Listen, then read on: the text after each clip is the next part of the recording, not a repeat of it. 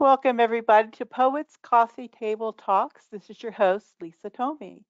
I want to thank Living Poetry for providing the platform to host this event, and I want to thank all the panelists who are giving of their free time. And thank you to our audience for coming to listen.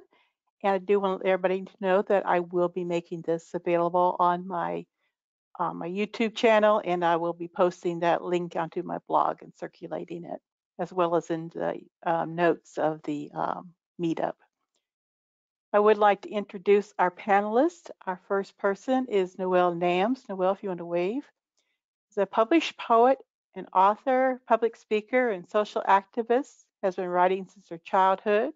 Her debut poetry book, Unconditional, Breaking Free for Love, is a collection of 101 eternal love poems, and this book was #1 new release on Amazon within 24 hours of launching. She just released Unconditional Vibes. She's all over social media. I did put her link in the chat, but everybody's links in the chat that are on the panel today if you want to check out their books or websites. And if you really want to see Noelle, you need to go on Instagram. I call her the Instagram queen. Welcome, Noelle. Our next person is Justine Kwame. She's a human being engaged in multiple roles and answers to names like daughter, cousin, writer, activist, and creative. She primarily loves the swing between nature and the arts. Justine enjoys being called Professor Kwame by her students at Prince George's Community College, where she helps freshmen gain life skills necessary for college and personal prosperity. She's published 2 books of poetry, Tributes and Metaphors, and Truth Chapters, a collection of creative writing under traveling roots.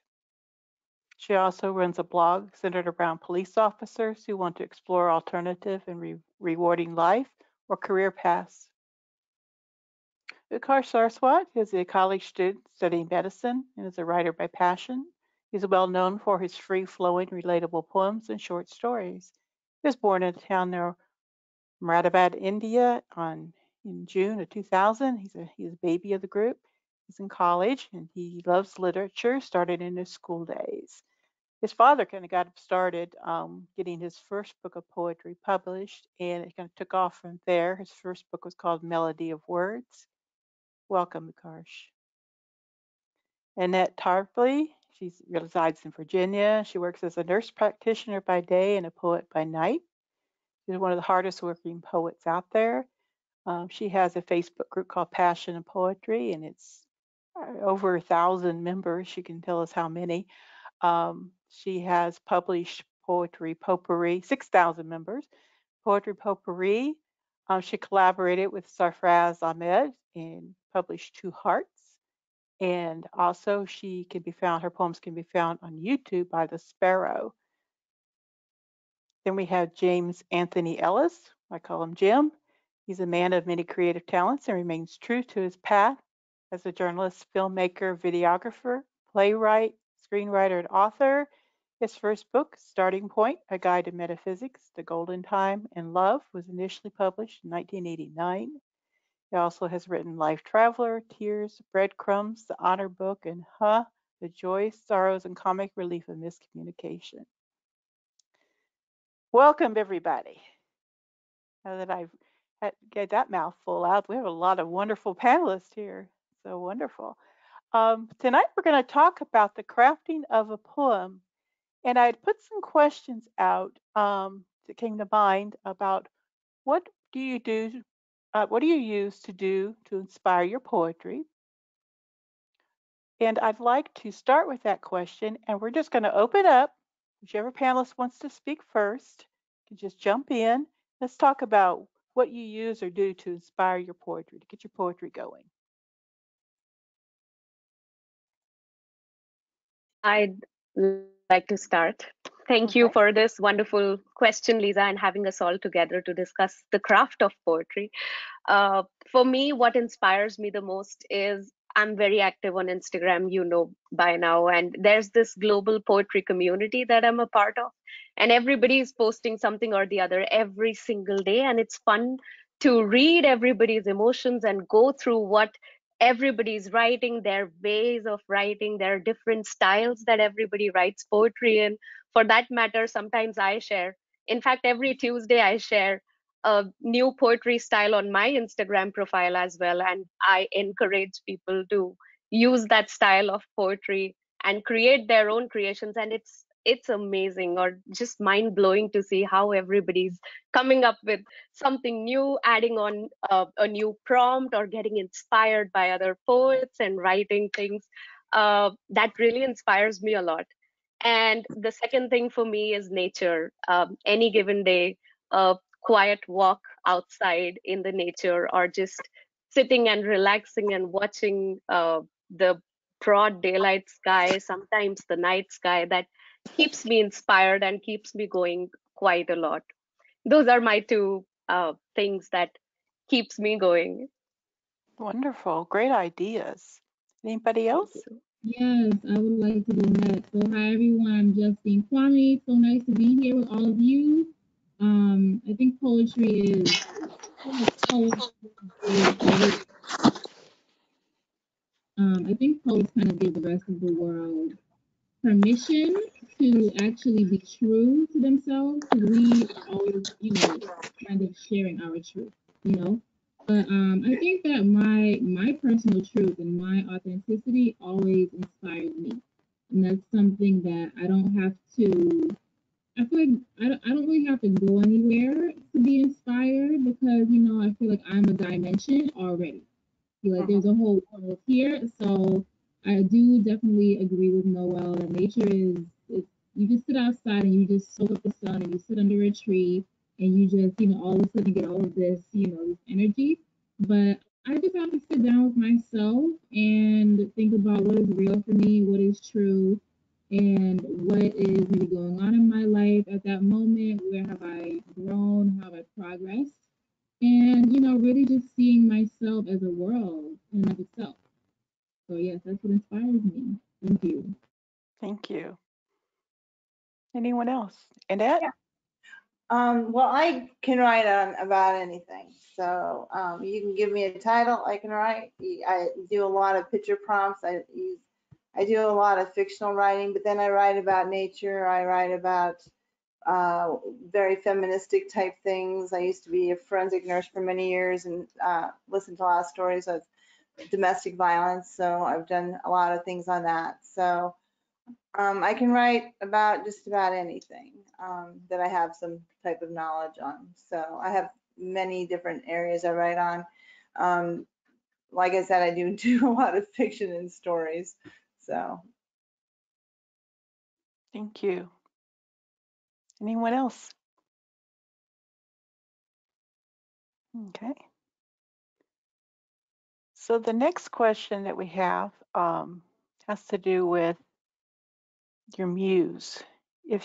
Some people believe in a muse, some people don't. If you have a muse, who or what is your muse? Well, Annette kind of answered this about using pictures, events, or a combination of something else. Um, does anybody here want to speak to the muse?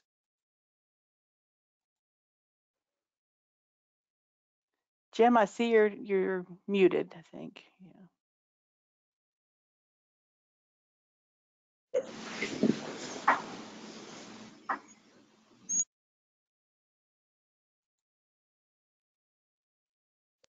Hi, Lisa. It's Jill. Hey, Jill.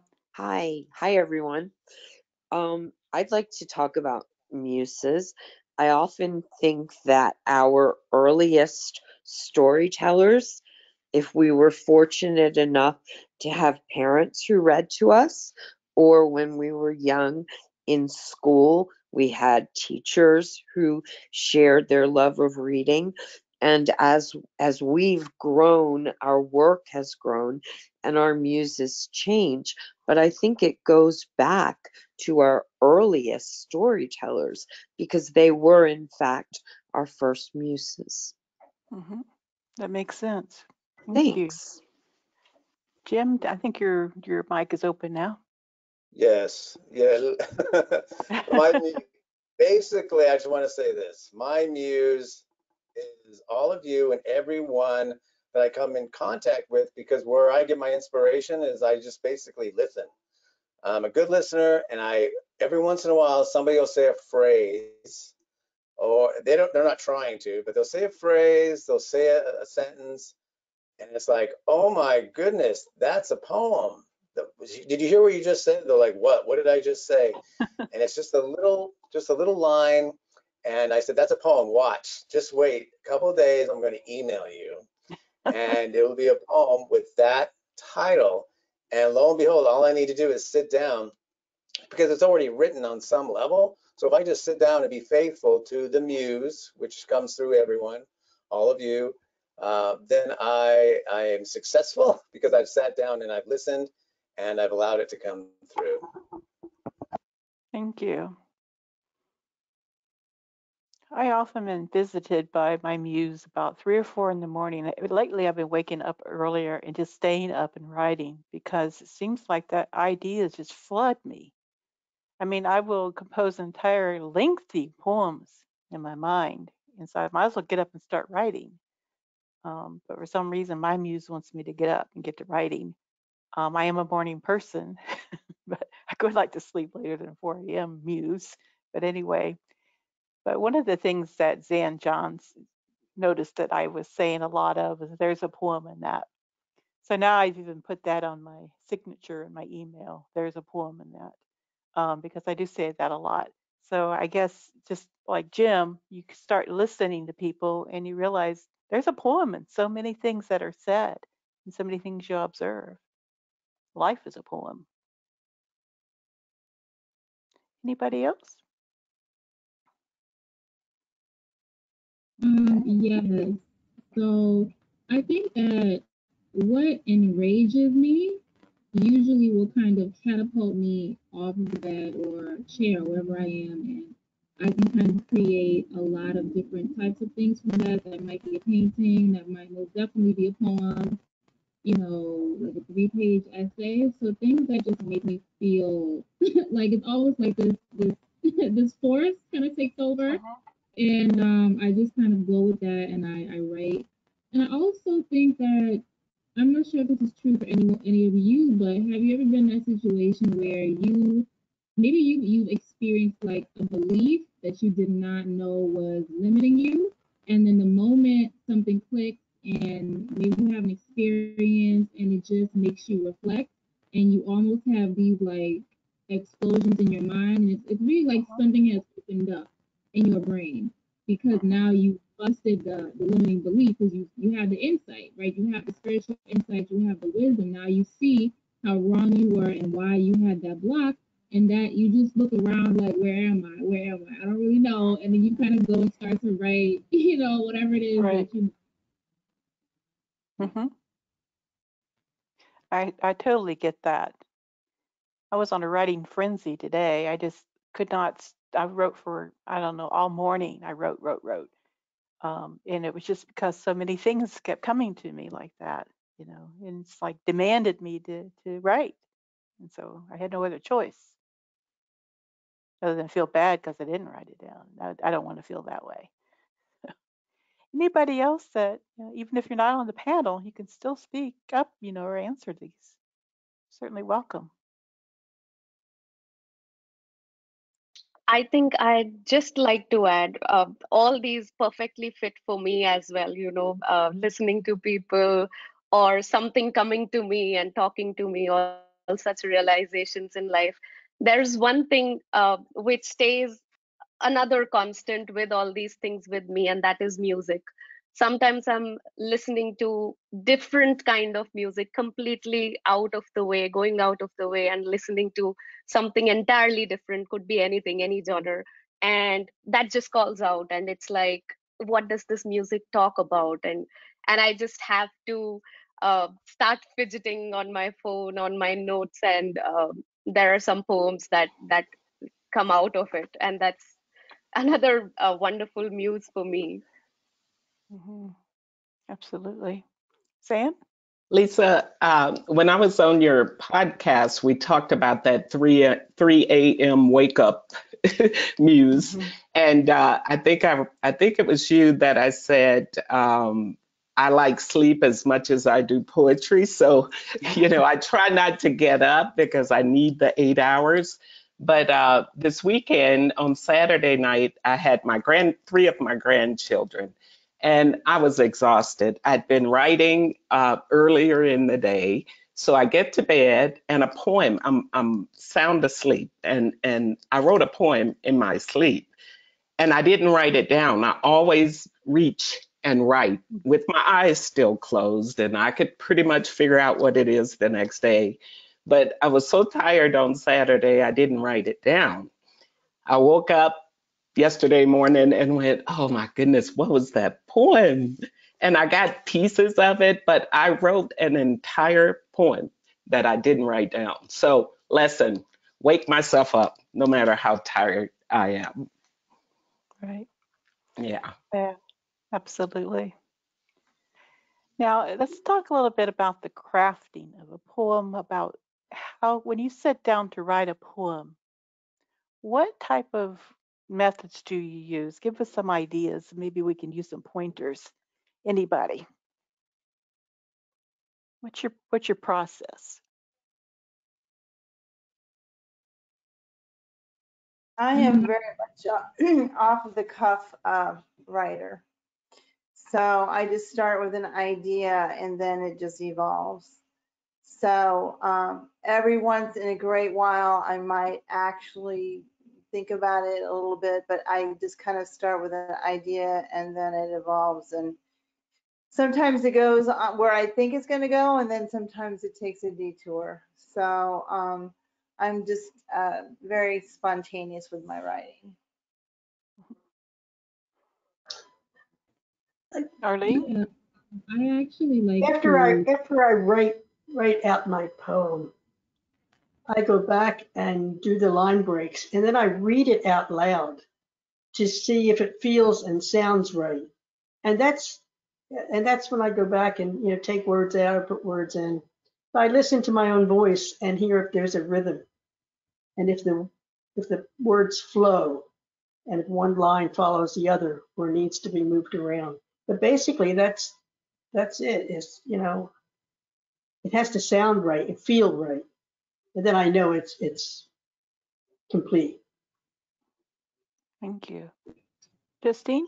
Yeah, so I actually am very raw when I write. I don't like to it's difficult for me sometimes not to think too hard, but I also just like to kind of put whatever comes out on the page and just in that way. Seem to have a little noise problem. Here we go. Okay. But I feel like I really like to play around with alliteration, and have it kind of going to the next line. So I might have, a word that starts with a little S, and then the next line start with that same thing, and maybe have them rhyming.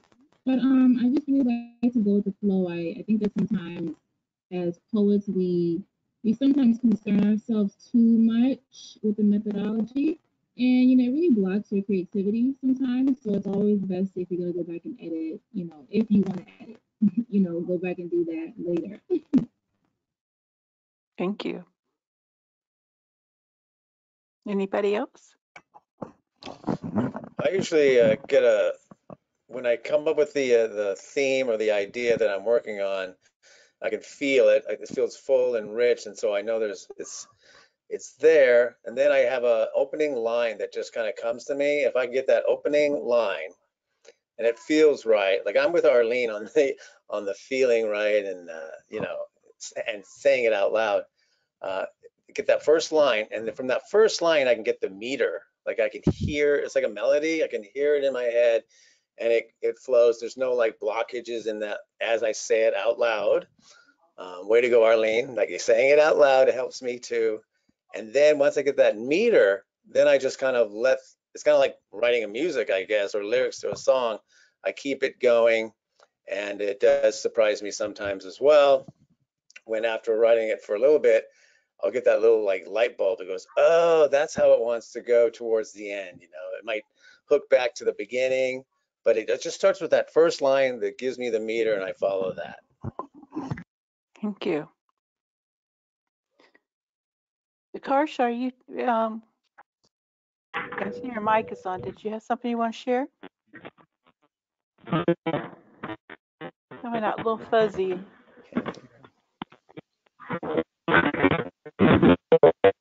I think we have a connection issue. I have to still work on that. Sorry. Yeah. Dan?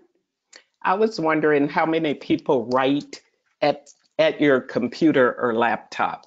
I can't create at the computer. I have to write pen and paper and then type it up and then edit it from there.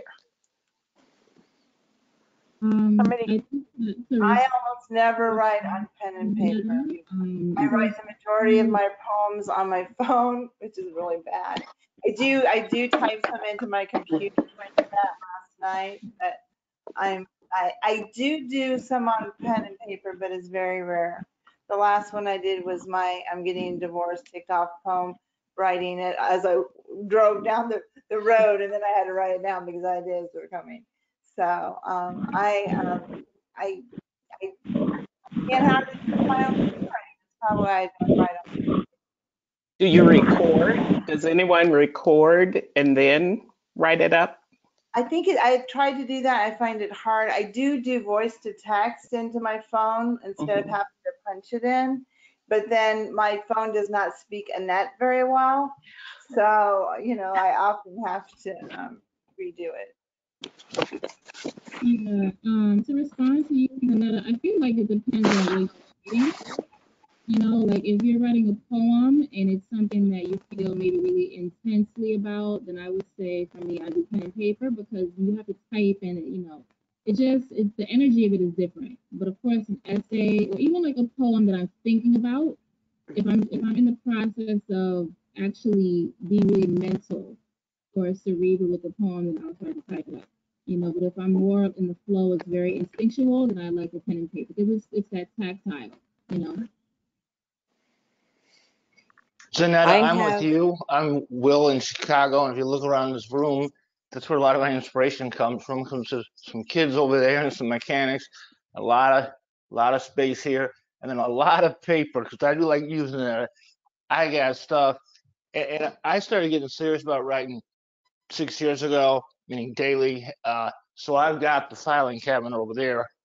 That's one's already full. And over there is my A, B, C, D, and F list. I don't throw anything away. I just go visit it. The muse shows up. Mic check. Mic check. Somebody. Hi. So the muse shows up if I'm writing stand up or comedy, maybe. I'm a drummer. There's some drumsticks over there, so I can feel the beat. I will blame my boyhood idols, Cher and Muhammad Ali, amongst other people. I was a trash talker like Michael Jordan before he was, and I got the same tongue wag, but I got teased about it, so I developed thick skin. But I took that nickname, and so I got a couple of kids' anthologies on chicken lips. So uh, just use anything I got from the past. Jim talked about observation, really just listening. Like I got a poem right here. I heard somebody say same old, same old. I didn't like it in that particular setting at that time. So now that's going to be a poem. To close, somebody challenged me from Heron, Mike did, to put a, because I do talk hip hop and smash. He said, you're the one that can put a haiku inside a limerick, because I do a lot of limericks, I'm Irish, and got that done. I'm a math freak, so now I'm on Villanelle's. I start at the end. I just need to get those two lines, 1 and 3, because they're 18, 19. And once you got the two lines, all right, you got 20 words, but you actually got 80 words of your 190. And then the rest just works in and out. And if it's on pause, put it over there, get something else. So thank you. Thank you. Arlene? If I'm at home, I'm at the computer. And I took a business course in high school. So my computer, my fingers and I become one. The words flow. So the computer is very good for me because I use also a separate keyboard, which is easier than typing on the computer. I guess there's a difference in space. But I also love to take the pad and pencil and go out to the woods, to the state park, somewhere completely remote, somebody's formal garden, and sit in the garden and write with pen and paper. So I use both, but the computer and I do become one, just like a pad and pen, that I become one and let the words flow. So I'm fortunate that I can do both. The computer makes me feel like I'm back at work for some reason. I'm old school with the pen and paper. It just feels good, feels right. And then when I type it up, now I'm at work ready to edit. Yeah, I've gone both ways with it. And like, of a morning I might be on the computer, but I always keep paper in my purse. If I, for some strange reason, don't have something, I can find something to write on. I've grabbed magazines and even composed poems out of magazines that I found, doing, the found poetry with blackout and stuff like that. Um, but yeah, sometimes writing it by hand, then when you go to the computer, like you say, then you start editing. So. Although I have to say, there from time to time, I wonder about the writers who wrote full manuscripts, Hemingway by hand, and the crossing out of words and the changing around one paragraph to put it in a different place and moving it. It's so easy to do that on the computer, and I'm in awe of anybody that used to write full-size books using pen and ink or paper and pencil. Just amazes me. Is there anybody here that does morning pages from Artist Way, where you every morning do writing by hand Yes. for a certain period of time? You do, Arlene? I used to do that. I did that several years ago, and that works. It gets the juices flowing. But I write so much now that the juices are always flowing. So that's what makes the difference. But that's a wonderful thing to do if you're not used to writing every day, or if it doesn't come easily. You're going to come up with some poetry, I can guarantee. If you sit down and do morning pages, it just inspires writing.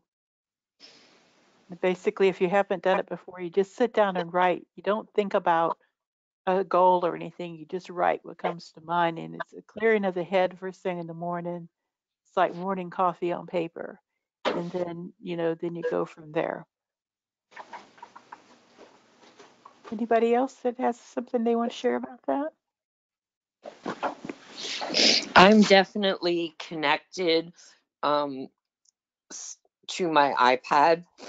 It's the one thing that lets me write any place that I am. I have serious vision problems. And what I found is if I invert things, there's an awful lot that Apple offers on the iPad that allows me to work, make larger fonts, make larger text, make things bold, and actually reverse it. So when I'm writing black on white or white on black, whichever works best. It makes the other icons look a little strange on the regular homepage, but for what I'm doing, it's working, and everything just pours through just the way it did when I was a child and I had a pencil in my hand and a legal pad by my bed.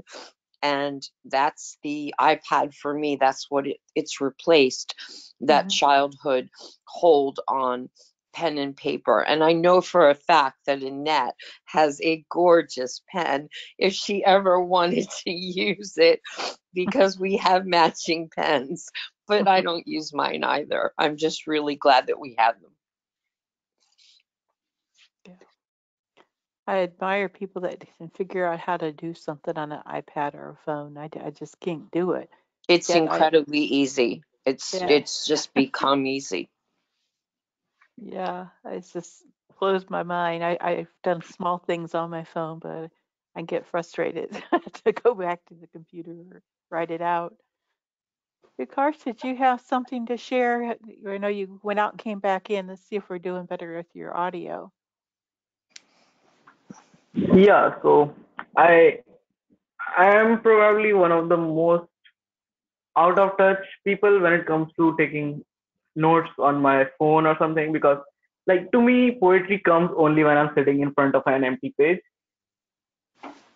And it's it's actually really bad because sometimes an empty piece of paper can also be one of the most daunting sights. Like it sometimes just, like if you're blank, it's probably the worst thing to do because there's no ideas, and then you are facing an empty sheet of paper with no words on it to give you any further inspiration as well. But I like to write with pen. I actually have a good collection of pens just because of that. Great, thank you. Okay, I would like to invite, just go around. I'll start with Annette. I would like to invite our panelists to share their poetry with us. And so, Annette, would you like to start? Oh, sure. I have some here that I think I'm going to read one that I wrote just this last week. It's on sheet paper. I usually don't print my stuff out. I usually actually read it off my phone, so this is unusual. This is called A Walk with God in the Rain.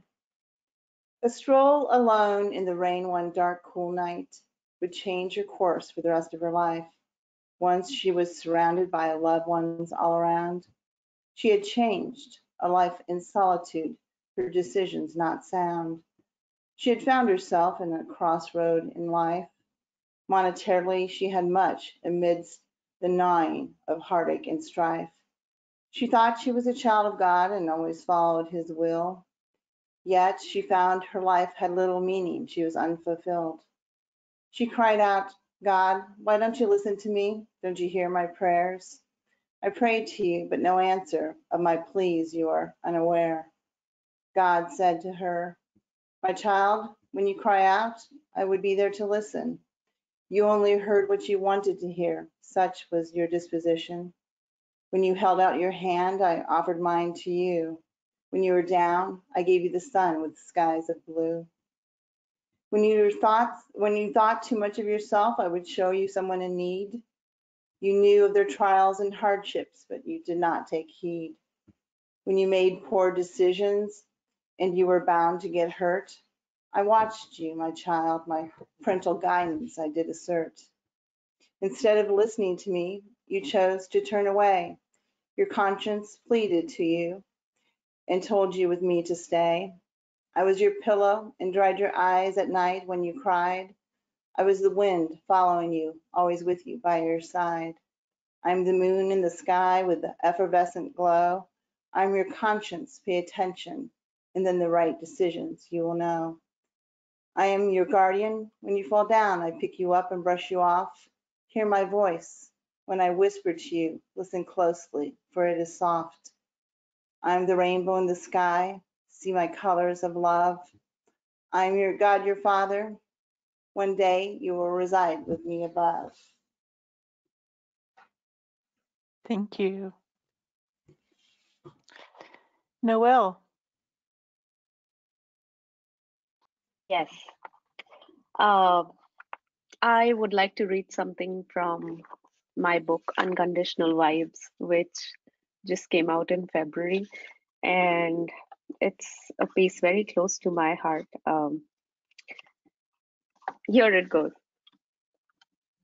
I have questioned myself a lot. I'll say it one more time. I have questioned myself a lot while standing in front of the mirror, looking at my naked self, while sitting in front of someone, looking for myself in their eyes, through their glasses, while traveling by metros or planes, looking at my own reflection in the window pane, while working at my desk, looking at my handwritten notes. I have questioned myself about my beauty, my worth, my belief in self, and if there is something I have which I didn't deserve. When I faced my inner self in the mirror, I always felt smaller and ashamed of being in the skin I am.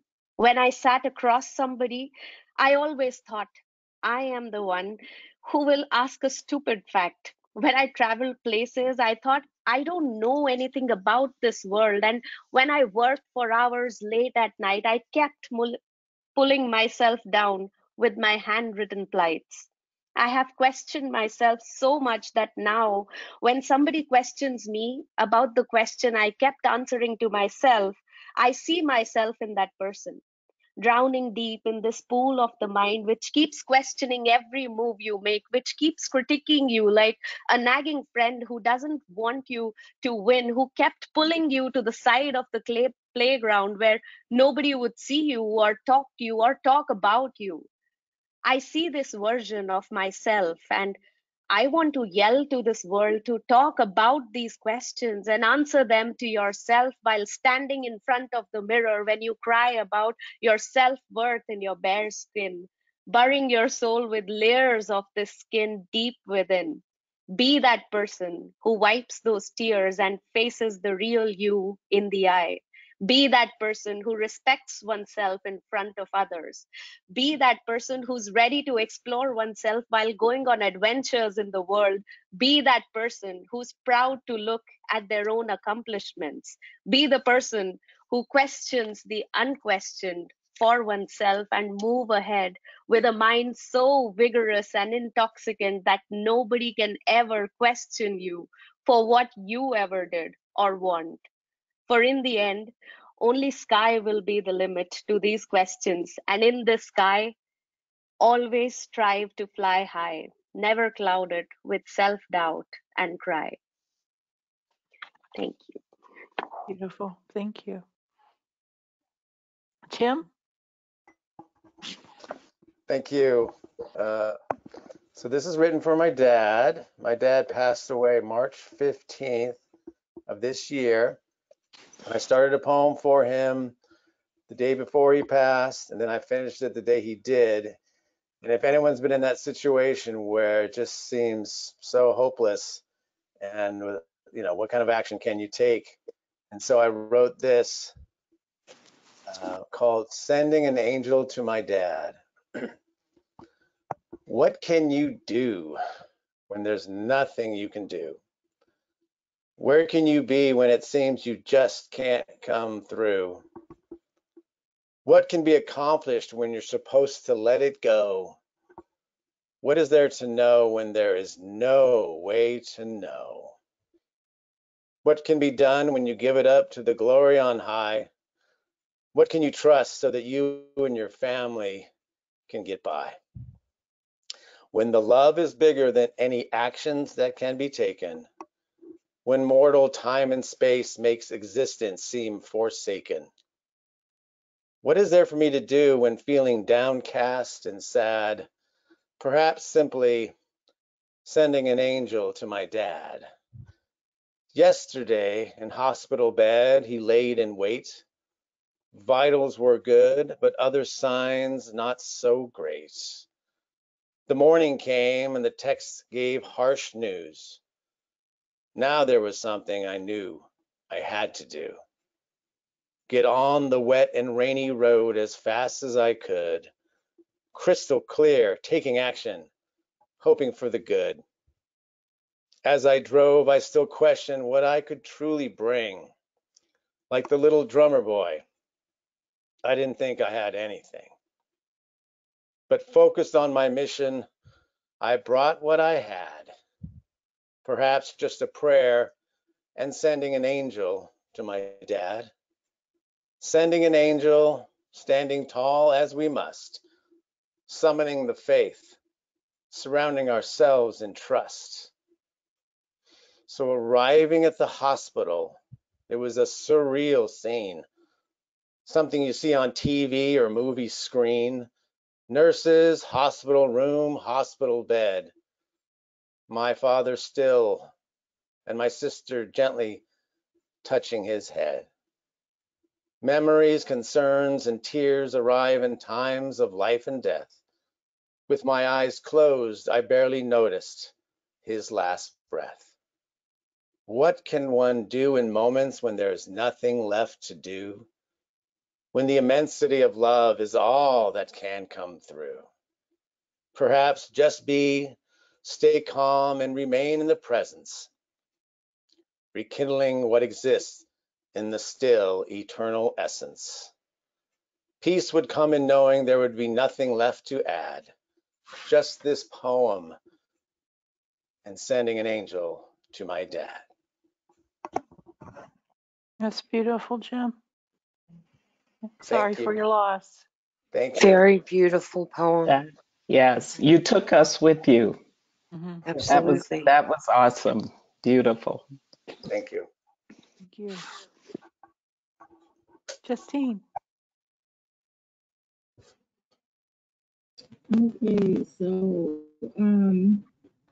definitely have the full notebook here. This is not online at all, but this is called Resilience, Never Be Defeated. The battle is won before your feet flirt with the mat.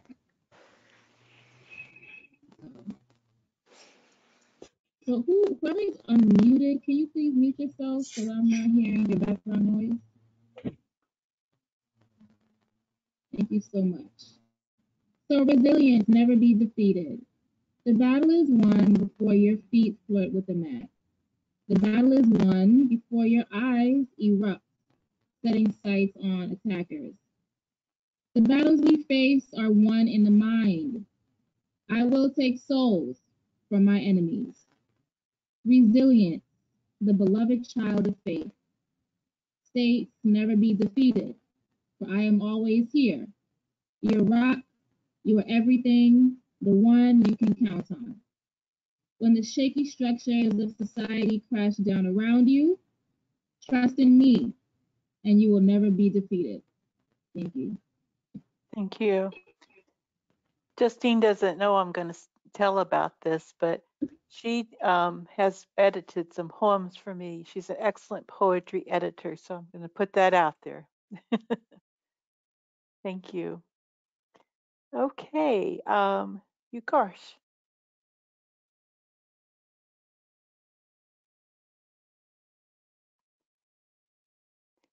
Wave if you can hear me, Yukarsh.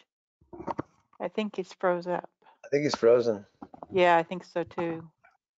Rats. Okay. Does anybody have anything they want to share before we get ready to go? I want to thank everybody for coming tonight. Just remind you that Heartbeats Anthology of Poetry is published. If anybody wants to go grab a copy, some of our people in here are in the book. So, well, thank you so much for coming. I am going to do more coffee table talks, but it's not going to be every week. But I am going to start another one in May. So, seems to be an interest, so we're going to keep them going. Well, thank you all so much for coming. Big round of applause for everybody. You have a wonderful night. Keep writing that poetry. Thank you. Good night. Good to see everybody. Same. Same here. Good to see you all. Bye, Have everyone. a Good to see you, great Cindy. week. Everyone. Bye-bye. Good night. Good night. Pleasure. Bye-bye. Thank you, Lisa. Yes. Thank you.